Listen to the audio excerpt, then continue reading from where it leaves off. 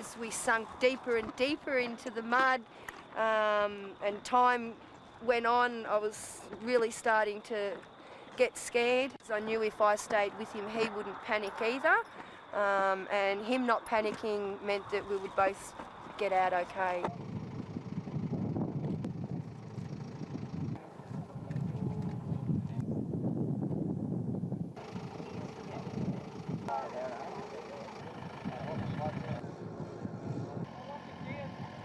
He's only just got some superficial bruising and just a bit of muscle soreness.